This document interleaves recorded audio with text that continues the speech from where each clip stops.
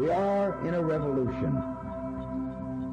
But it is a revolution in which the side that fires the first shot loses. We will not fire any shots because our weapon is uncommon good sense. Hello and welcome to Tractor Time. Tractor Time is brought to you by Barn to Door and Acres U.S.A., the voice of eco-agriculture. I'm your host, Ben Trollinger, editor of Acres U.S.A. magazine. On this episode, we're discussing talking plants and smart insects with entomologist and author, Dr. Joe Lewis. Lewis spent his career in entomology with the USDA-Agricultural Research Service at the Tifton Campus of the University of Georgia. It was there that he worked to unlock the secrets of how plants and insects communicate with one another, particularly how plants use SOS signals to recruit beneficial insects to their defense. Based on those groundbreaking insights, Lewis and his colleagues developed holistic and sustainable approaches to pest management within agricultural systems. Based on those groundbreaking insights, Lewis and his colleagues developed holistic and sustainable approaches to pest management within farming systems. In 2008, along with his colleagues John A. Pickett and James H. Tumlinson, Lewis received the prestigious Wolf Prize in Agriculture. Although Lewis has published papers in many academic and scientific journals, he's just published his first book for Acres U.S.A. It's called A New Farm Language: How a Sharecropper's Son Discovered a World of Talking Plants, Smart Insects, and Natural Solutions. The book is part memoir and part agricultural treatise. It's a valedictory statement on a lifetime of scientific achievement, as well as a testament to his enduring curiosity about the natural world, a curiosity that began on a small family farm in Mississippi. I'm thrilled to share this interview with you today, but before that, we're going to check in with the fine folks at the Rodale Institute.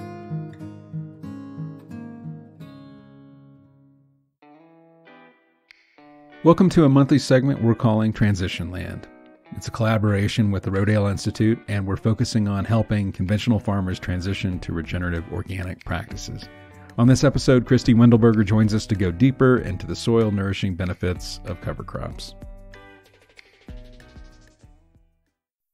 Welcome back, Christy. Hi, Ben. Thank you. Over the last several months, we've talked about cover crops and their manifold benefits. They feed the biology in the soil. They help build soil structure. You can use them to mitigate unwanted pests like nematodes. Today, we're going to talk about cover crops as a biofumigant. And first off, I think I should ask, what is a biofumigant and why should farmers care about that? Well, biofumigants are plants that create chemicals that when they're broken, when the plant material is broken down, these chemicals will become volatile and go into the soil, and they'll kill fungal diseases and they also can kill nematodes as well, and other diseases that you can get on your cash crop. And so a farmer can use it as a cover crop before planting their cash crop to help eliminate some diseases they may have a problem with, some pathogens they have some problems with in the field. And is there a particular kind of cover crop that is the most effective as a biofumigant? Plants within the Brassicaceae family tend to be the ones that people use the most. Sorghum is also another type of cover crop that people use, but often it's the Brassicaceae. So your mustards, your cauliflowers, your broccoli, those are all within the Brassicaceae family. Often they're mustard plants that are used, and you grow them in this nice, beautiful field of yellow flowery mustards, and then chop them up and get your biofumigant. So what are the chemical compounds that are making these effective at sort of bringing a field or ecosystem into balance?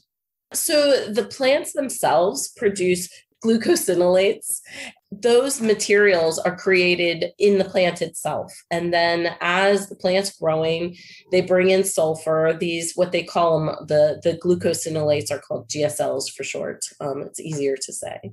And when these GSLs bring sulfur up from the ground. So that's important to know that when you're growing these cover crops, they do need sulfur to be fertilized with sulfur to make sure there's plenty of sulfur available for them. And then once the plant is broken down and their cells are broken apart as much as possible, then they will mix with a natural enzyme in the soil that's called myrosinase. And that enzyme plus water plus that chopping mechanism and the GSLs all come together and make isothiocyanates. And that's the gas. The isothiocyanate is the gas that is released. And then that's what kills these pathogens. Well, what are the tricks for making these kinds of cover crops as effective as they can be? I mean, how can you ensure that you're handling them properly in order to get the sort of maximum effect as a biofumigant?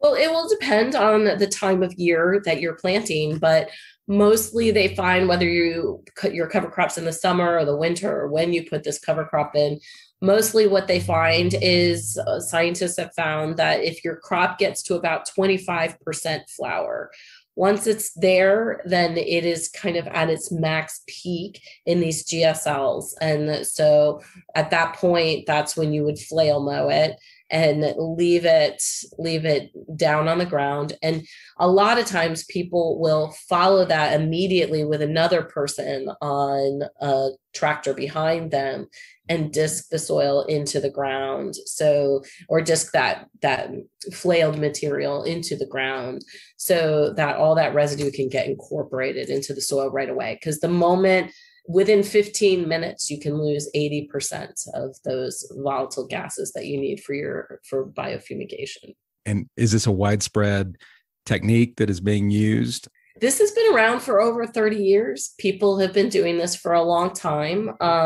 But of course, synthetic fungicides and synthetic chemicals come along and it just seems easier to do, right? Because you can do that right before you put your plants in. You can, it just feels cleaner to put this medication down on the soil, right?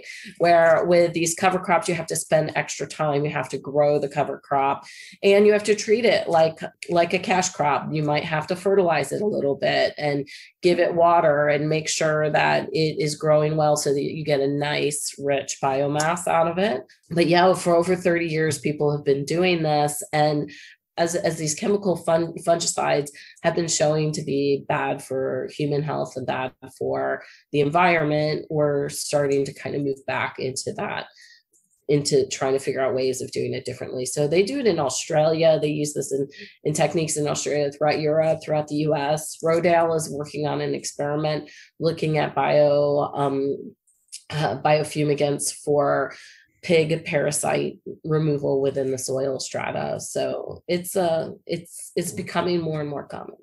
What about cost? Is it cheaper to use cover crops as a biofumigant as opposed to synthetic fumigants?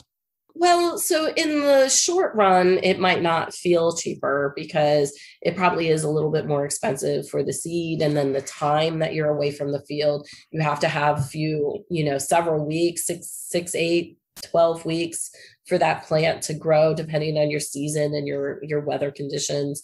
And so that's time away from having a crop. And then once you incorporate it, you have to wait 2 weeks because you don't want that biofumigant to impact your cover crop and what you put in, or your cash crop that you're putting in afterwards. So up front, it might feel like it's more money, but in the long run, if you're managing your soil properly, it's also adding carbon and doing all of the things that a cover crop will do, making your soil healthier, giving you more aeration, giving you better infiltration, helping work with the microbial community, just the microorganisms within the soil. So it's doing all of that on top of the fact that it is acting as a biofumigant. So you're, in the long run, building better soil, making it so you have less pathogens in your soil, and making it so you have to, over the long term, put less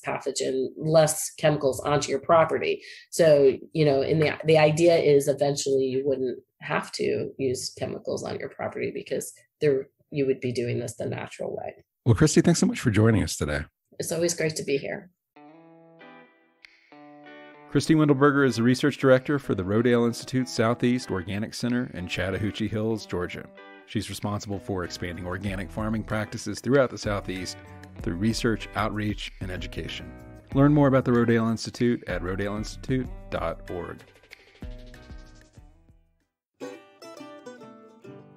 I want to take this moment to introduce our sponsor, Barn to Door. They're doing a new segment aimed at helping farmers, and you'll hear that later in this episode. But who are they? Barn to Door powers farmers who sell direct, helping them increase sales, access customers, and save time. They help farmers meet buyers' expectations through easy ordering and an accessible brand across online channels. Farmers use software, services, and resources from Barn to Door to manage and promote their business. The bottom line is this: farms that provide convenient buying and delivery options reach more buyers. Data show farmers can double revenue when they offer online subscriptions and direct delivery. Promote your brand, manage your orders, and keep your profits with Barn to Door, providing the capabilities and support you need to build a thriving farm direct business. Learn more at barntodor.com/Tractor Time. A New Farm Language tells the story of Joe Lewis's humble beginnings as the son of an illiterate Mississippi sharecropper and the hardscrabble yet happy childhood he spent raising chickens and growing cotton. It was on that small rented farm, which had no electricity or indoor plumbing, that Lewis developed a fondness for nature that would set him on an unlikely path toward becoming an eminent scientist and innovator.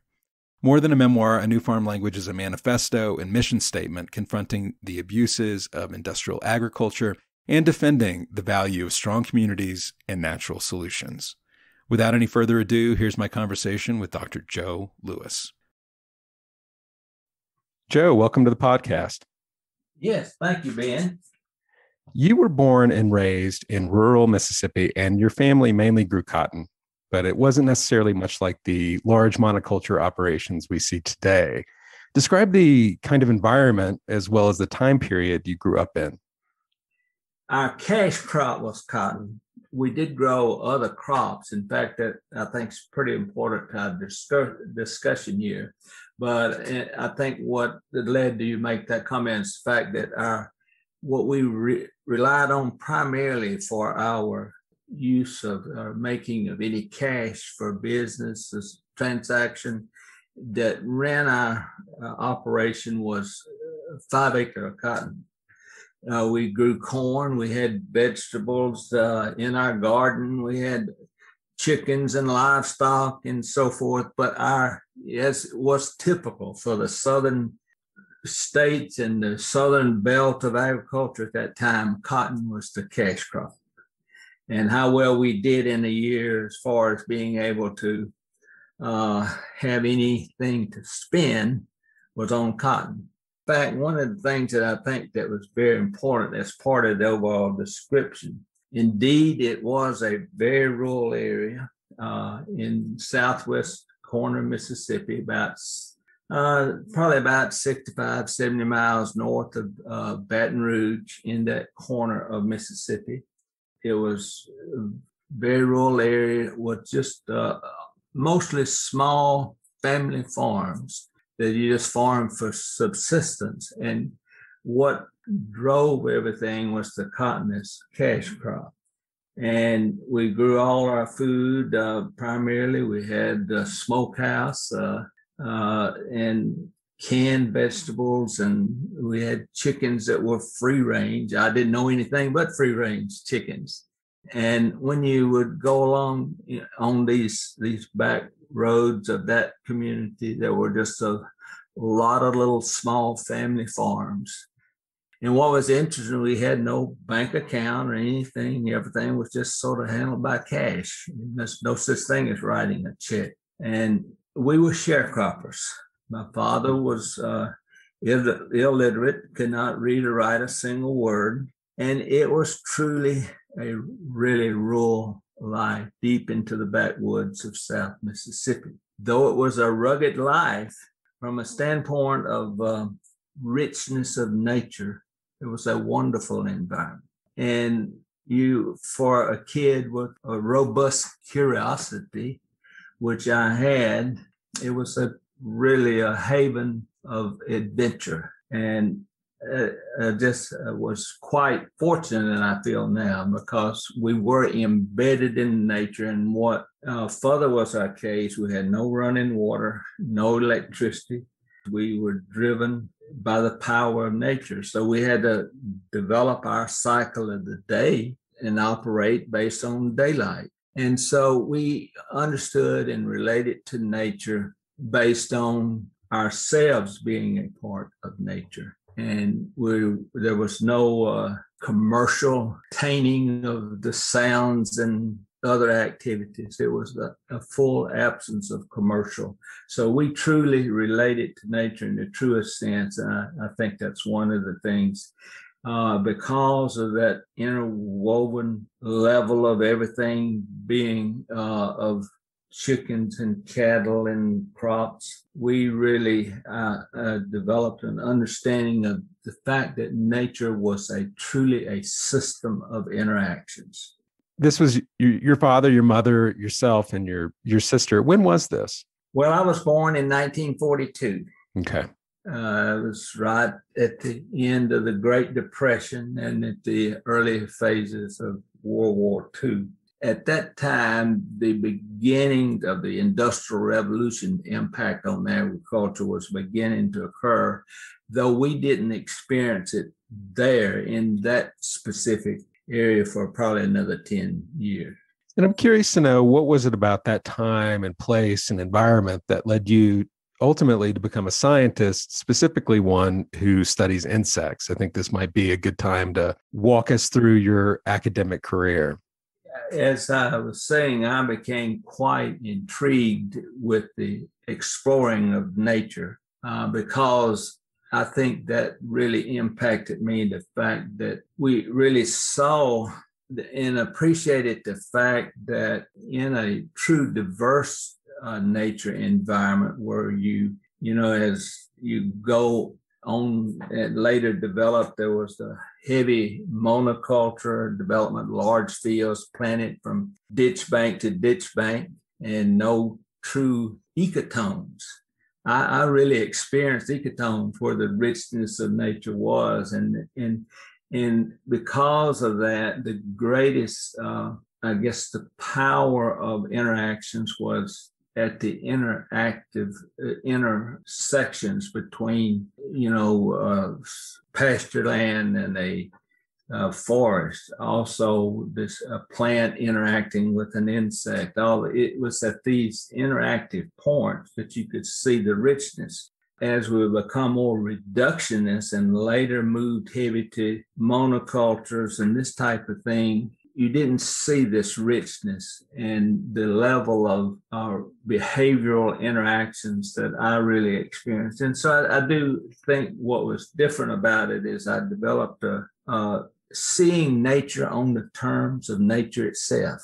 And I learned to see very much as I went on later into science that when you take an insect or any other animal or plant out of this context of interaction, you're not seeing them on their term. You are seeing them on your term.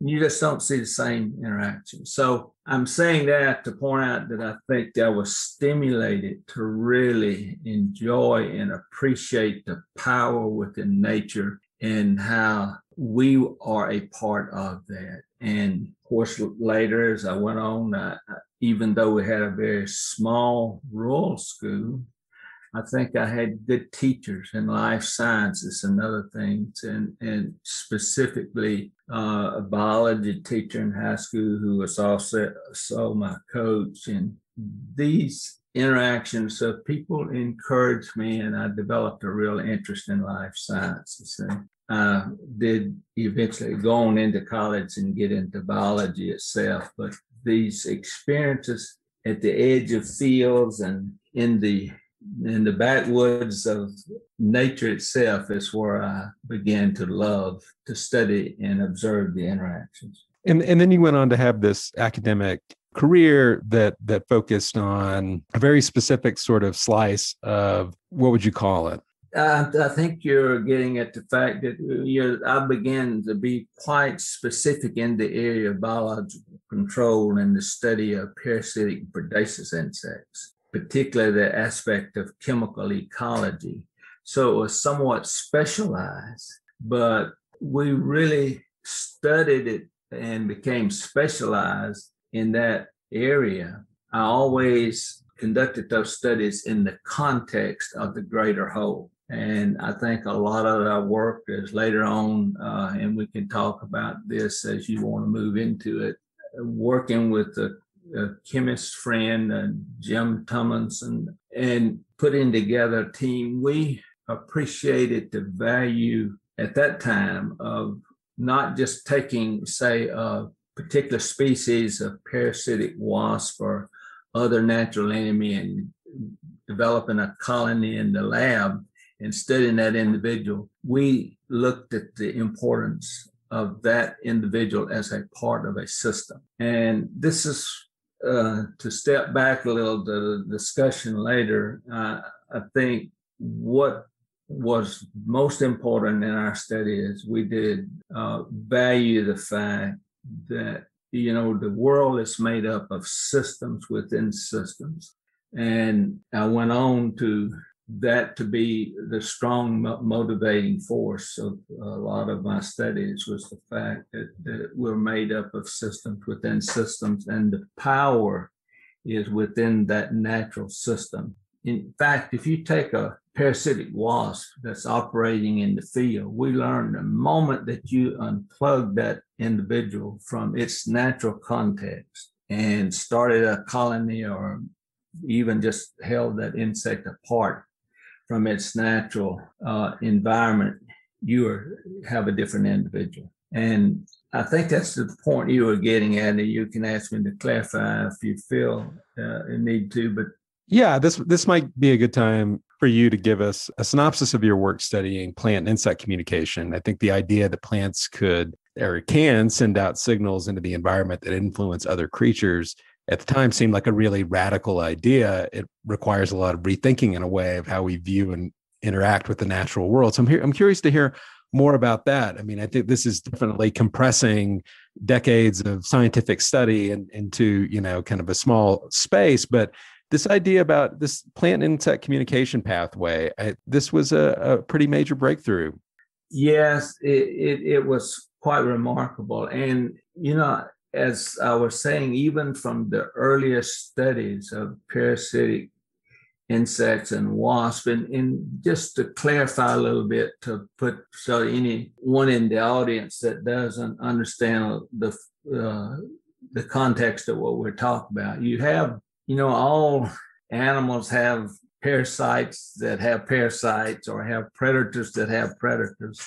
And when you have plant feeding insects like a boll weevil or a bollworm or an armyworm that's feeding on the plant, they have natural enemies that attack them.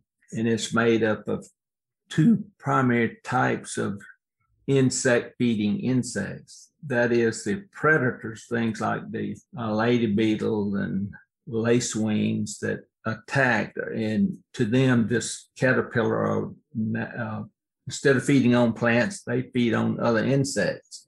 And you have the predator group.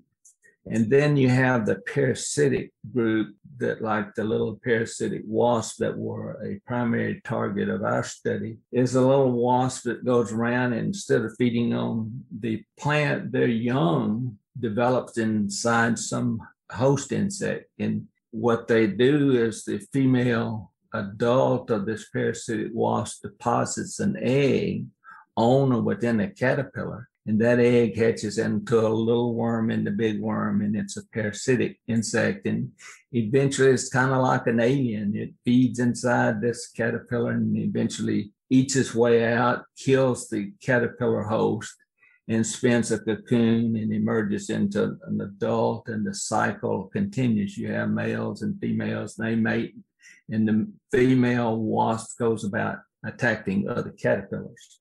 These insects are very important natural enemies to help the farmer or protect the plant from being overly attacked by these caterpillars. They're part of the balance of nature. Now, given that context, our study was about how do these little parasitic wasps possibly find a caterpillar feeding in a huge field? And we knew they were important biological control agents, and this is known for years and years.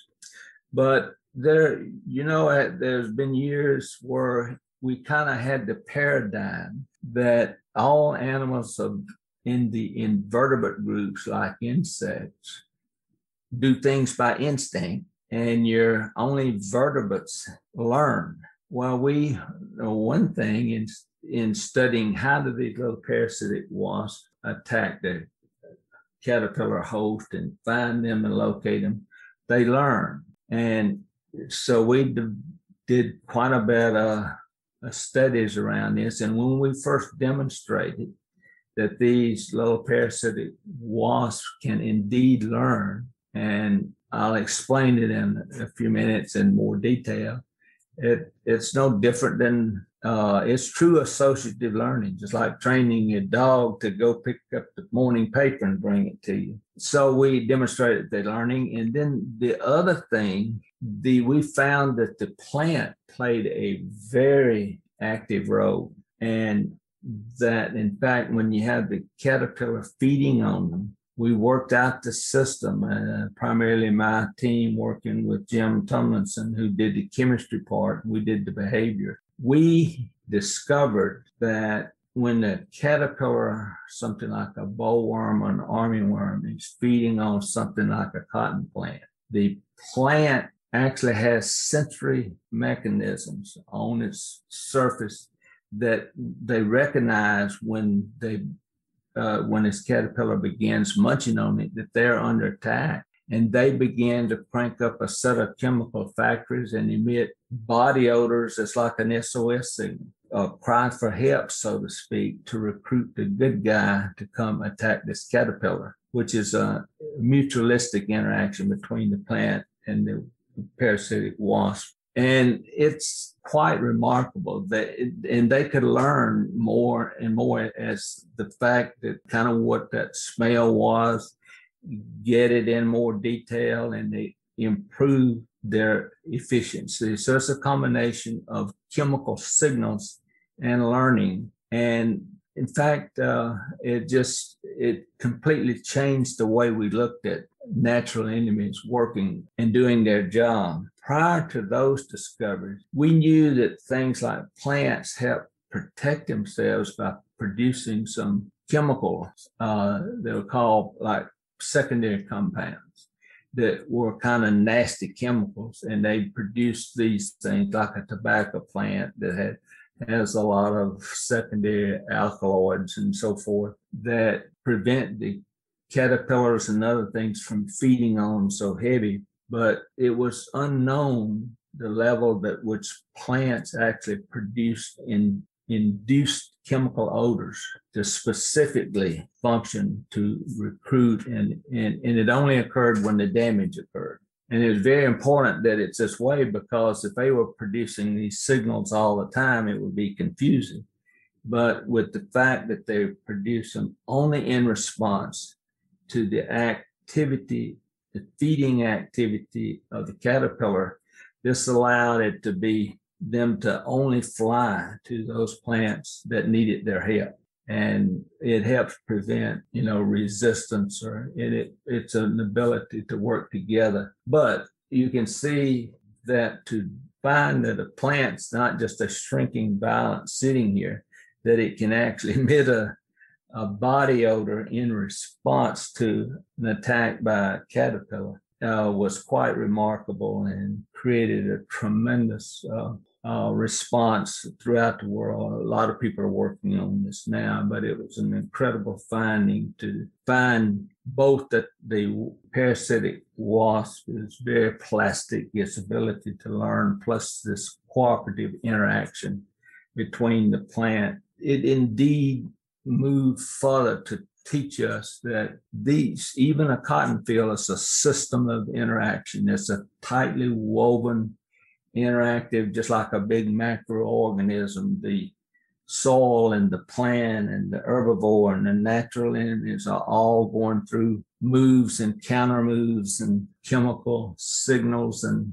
so forth. And it's truly an interactive process. So nature has a powerful ability to maintain a balance of nature. And I guess a lot of the thoughts about use of parasitic insects prior to that time was more simplistic. These are little organisms that just work on instinct. One does one thing at a certain level, and if you put 10 or 100, they'll do 10 or 100 times that amount. So a lot of the thought was more about using them like a biopesticide. And this helped cause us to shift more to the idea, if you're getting a pest outbreak, something in that system is out of balance. What is it? Why is this pest becoming a pest? And it moved us to a completely different type of thinking. Well, this might be a good time to explain why this particular insight and insights connected to this insight won the Wolf Prize for agriculture. I mean, at first blush, you're opening the door on this very noisy world of plant and insect communication, but put it into an agricultural context for us.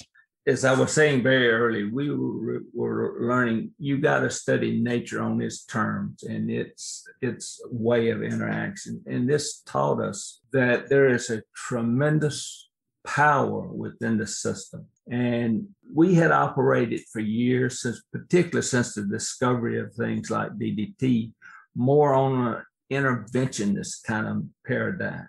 And that is, if you got a problem, fix it with some input. If you got some pest outbreak that's occurring, use a pesticide and wipe them out. If you've got some plant that's not growing, maybe the nutrients not in balance, put a pesticide out. This type of input system that this was part of our whole line of thinking that had moved so strongly with the development of the Industrial Revolution with the powerful use of tractors and the discoveries of all kinds of agricultural chemicals. You can intervene and fix things with man's input and intervention into the system.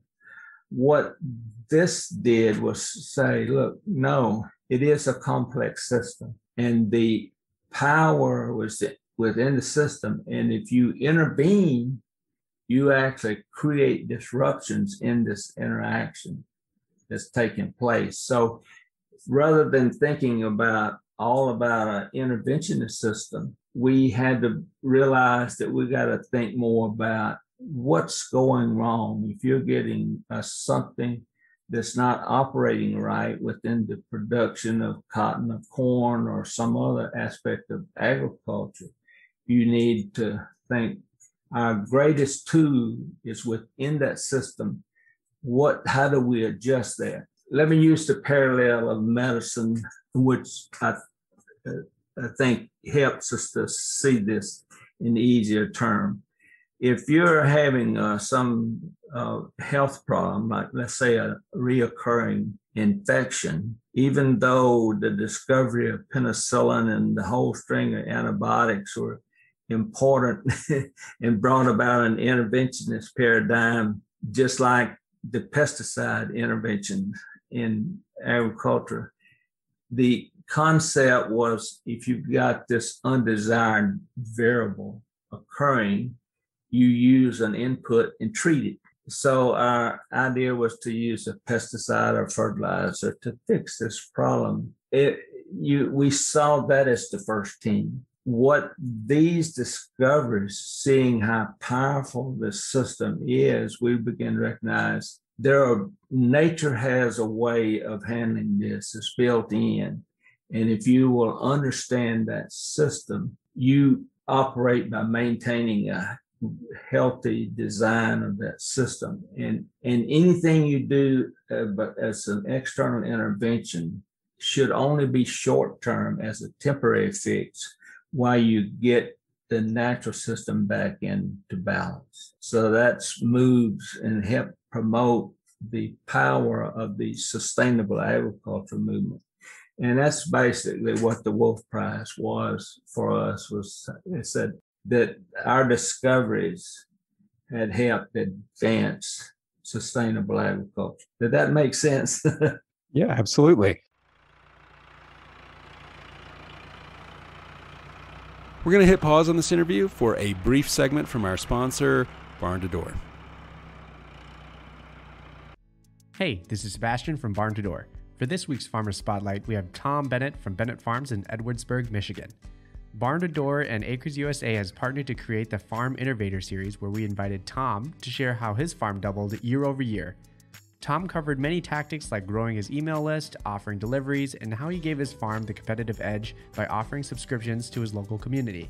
I've had customers come to me at the farmer's market. They're like, oh, we really love your stuff. This is awesome setup. It's great. But we order from Butcher Box and we really like it that they deliver to our door. I'm like, you should go to my website. I hand them my flyer and now they're a subscription customer the next day. So you can convert a lot of those customers because some of those brands have done a good job on subscriptions as far as like getting customers used to that idea of getting meat in the mail or delivered to their door. So capitalize on that because we do the same thing as them, except it's more local and more personal.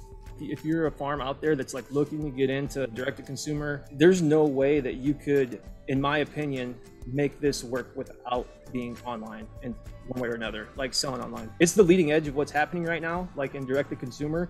I mean, you could be, inside getting ready to go to bed. And like last night, we got an order at 12:30 in the morning, in the middle of the night, people are still buying stuff. It doesn't close. It doesn't have any overhead. I mean, we spend less on our barn to door subscription per year than we spend at one farmer's market, substantially less. If you want to hear more of Tom's tactics, you can go to barntodor.com/resources, or you can find it on the Direct Farm podcast, where we have an audio version wherever you listen to podcasts. Thanks for listening. Well, I'm interested in hearing more about sort of the practical applications after you and your colleagues made this discovery. Did you then start over the years working with farmers and sort of improving operations through these sort of biological insights? Yes, we moved along two paths. We were seeing that we had indeed, as I had just discussed, come down this road of interventionist movement so strong that it was really kind of hard to make that shift. And because that's just the way thinking took place, and it's no different than it's in medicine to really encourage people to think about promoting natural built-in approaches to maintaining health through using your built-in mechanism.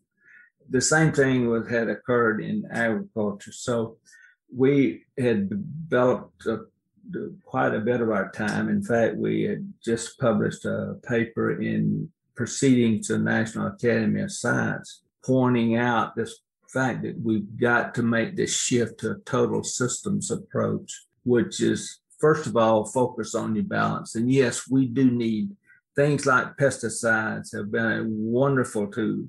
Fertilizers have been a wonderful tool, but they are the second team.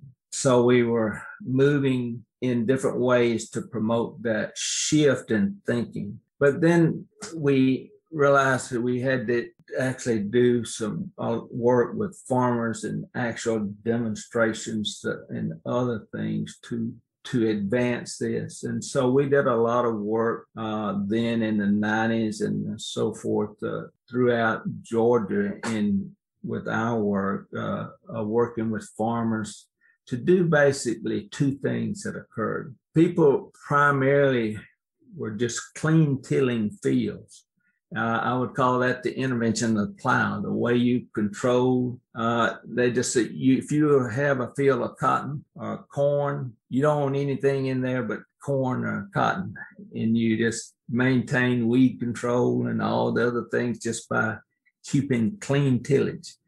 So as soon as harvesting was done, people would go in and clean the field and maintain clean tillage until they plant it next spring. And essentially in a field, all you planted was the crop. What we were seeing and showing from this systems approach is that you really, when you do that, you are losing your agroecology in balance of nature, because you really, when you do, you just create a lush environment for things that attack that plant. So we moved to, and also it was unhealthy for the soil. We were taking all the residue out and we were creating moisture problems.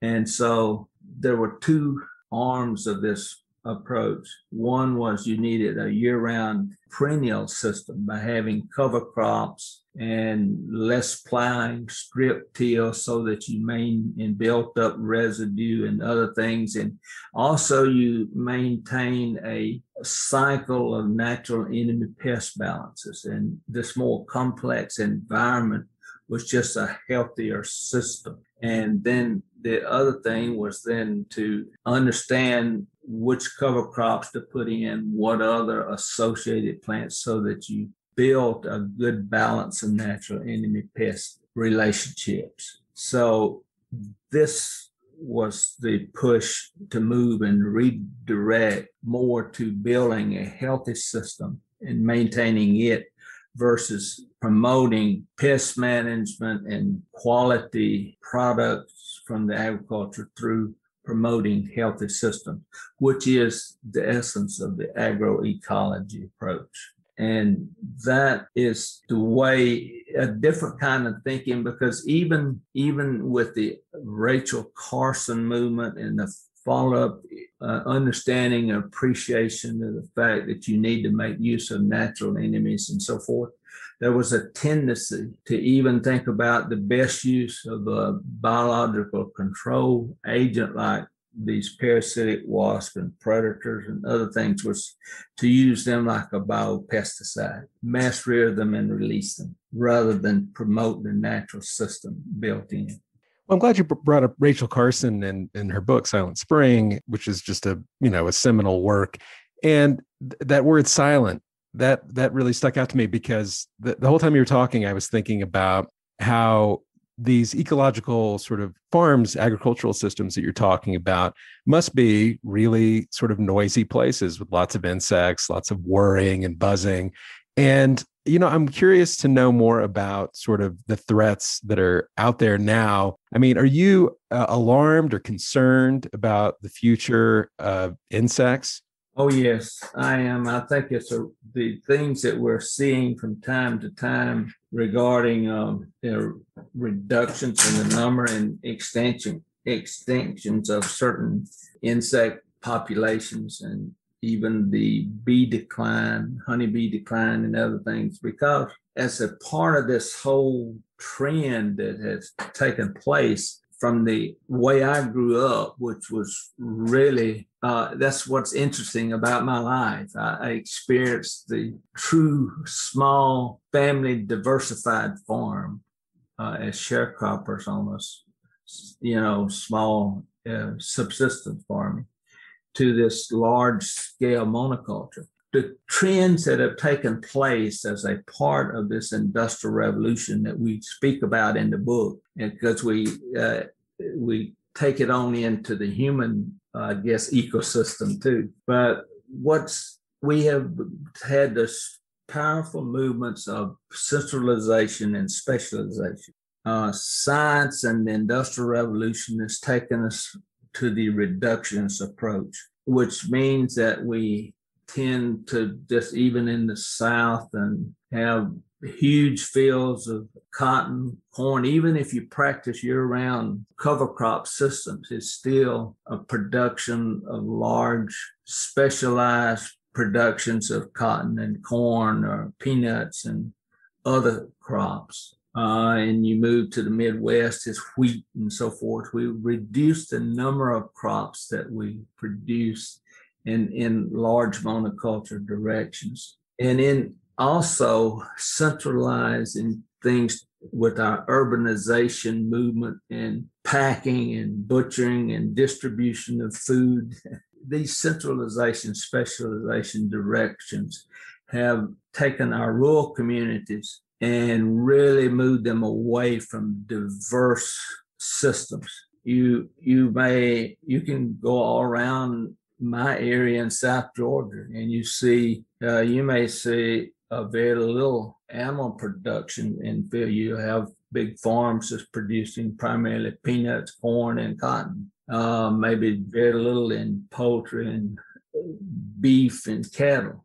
And then you go to another area, and there may be a lot of poultry production in big facilities and dairy centers.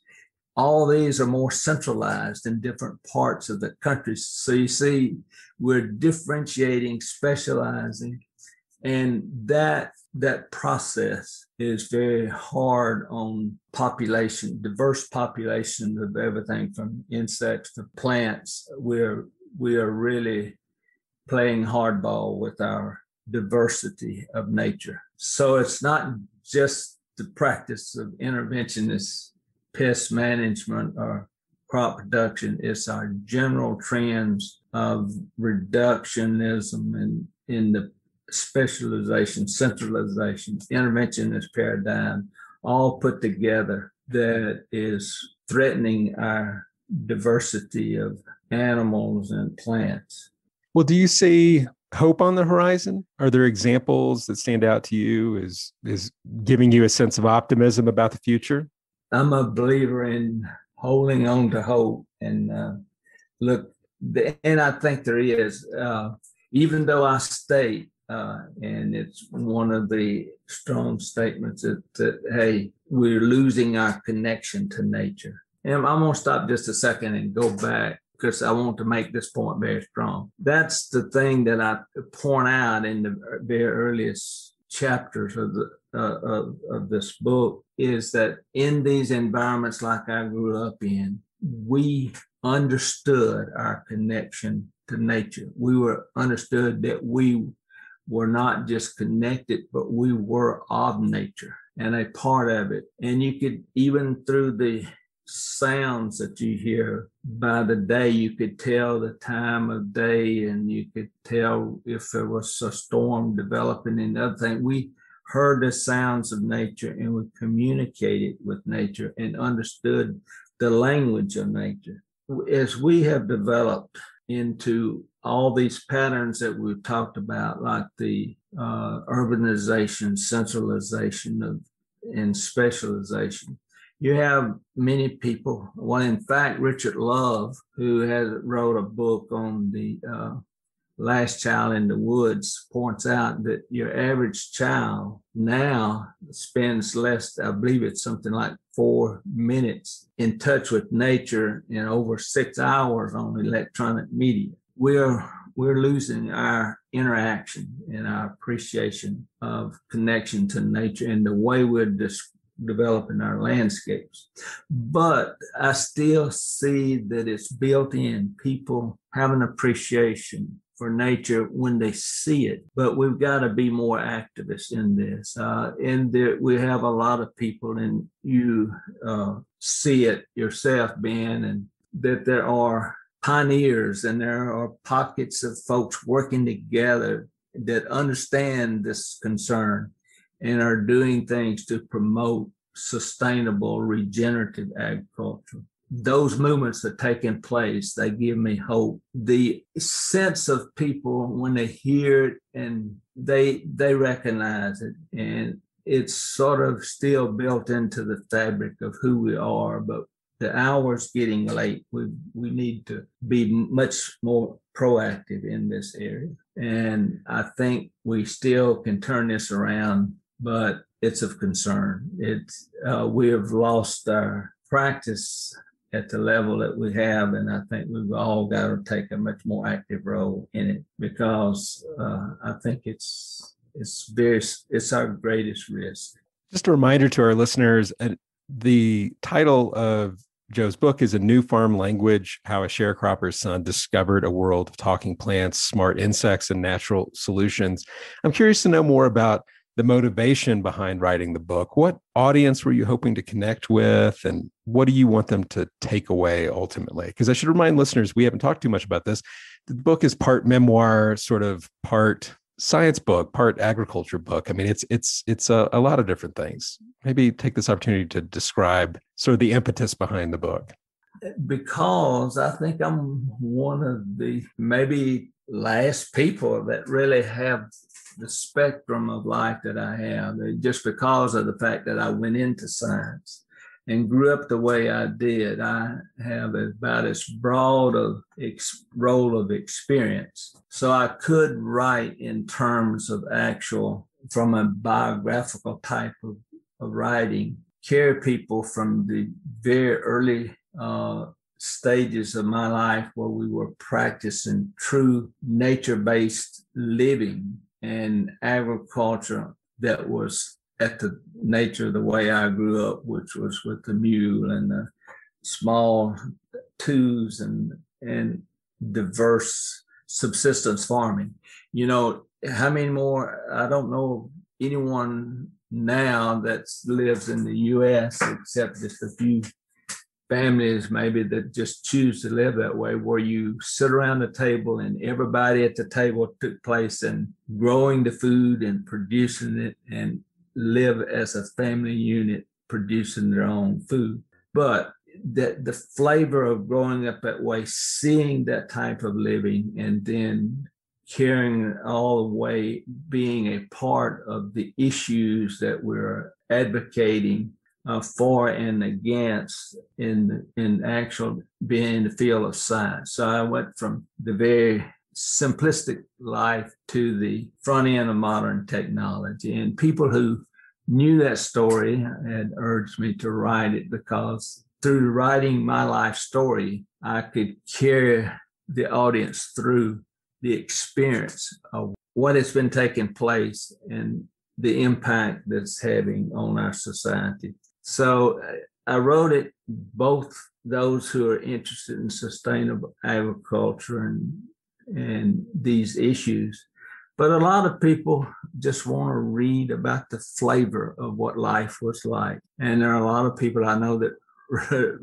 bought the book and just enjoy reading about the nature of that life in a somewhat nostalgic way. And so it really was for a broad audience, but primarily because I guess, as I've had people tell me, there's no other way you could promote the field of sustainable agriculture stronger than actually carrying it through a story of a person's life. Well, this will be the final question, but I'm curious to know what your vision is for how science now and in the future can support a more ecological food system instead of an increasingly industrial one. I mean, I think we tend to think of science as it relates to agriculture. We might think of CRISPR, we might think of GMO, we might think of, a whole host of new technological products that farmers can use to make their lives, quote unquote, easier. But there's just as much scientific insight and discovery when it relates to ecosystems and producing food. So again, to kind of restate the question, how can science assist and support an ecological food system instead of one that's, destructive and eroding rural communities? Well, I actually discussed that in some philosophical ways in the book itself, and I think that's a very important question. We have. I'm a believer in the value of breakthroughs in science, as you mentioned, genetic engineering, modification of organisms, and so forth. But I think what we have to do is use those breakthroughs and that knowledge in a way that we build it into a more healthier system rather than an intervention to solve a problem. Like, for example, I addressed the issue of BT cotton and BT corn and so forth in the book by having a concern for that. Rather than, these are powerful tools that can be of value in helping to solve the problem and promote things like pest management and other ways in an ecologically sound way. But we have to be sure that we use it in the right way. For example, if nature, and using BT cotton for an example, if you use the BT cotton as it's been produced is the gene that produces the toxin that prevents the feeding of the pest is produced all time in every plant all day long. And we know that these type of things in nature is what is produced only in response to a problem. It's expressed on an as needed basis rather than being produced all the time. And it's a principle that's in nature that's called density dependent. So we need to copy nature, listen to nature, and use it in a way that's not promoting things like resistance and disruptions and so forth, by being target specific and as need. That's a little complex way of describing this, but basically it's to say, if you're going to develop a technology, use it in a way that you've copied nature and it's working with nature. An example of that is we know in a lot of wonderful tools are developing in medicine, like treatment for cancer and so forth, is leveraging the natural built-in system. They're using the technology to leverage the natural built-in system of natural defense systems, rather than directly attacking the disease itself with a heavy chemotherapy. This is the same thing we need to do in agriculture. Use our tools, listen to nature, copy nature, and leverage the natural system and promote it in a non-disruptive way that works with the power of nature, rather than just an interventionist to treat for a pest or fertility problem or other kinds of things.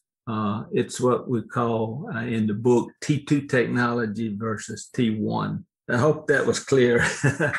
No, absolutely. Well, Joe, thanks so much for joining us today. I really appreciate your time.